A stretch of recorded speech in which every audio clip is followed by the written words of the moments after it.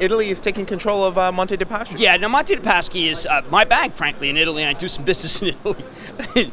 Geez, I'll tell you, the Italian banks, now they're starting to come together. Unicredit, with that massive recapitalization. Monte Paschi, which is such a major bank, fourth largest, but had been the single bank because it's the oldest in the world, is a bank that I use, and I think that people have to recognize the banking system in Italy is very much like 2009 in our country. So this recapitalization is going to be able to restart what I think is an Italian economy that is, remember, they have the third largest bank bond market in the world. The Italian economy has made no progress. If you get lending, and it's all cash economy, if you get lending in Italy and you get a more streamlined government, less regulation, the regulation there is horrendous, trust me, then I think you'll see that economy really roar because the tourism is incredibly strong.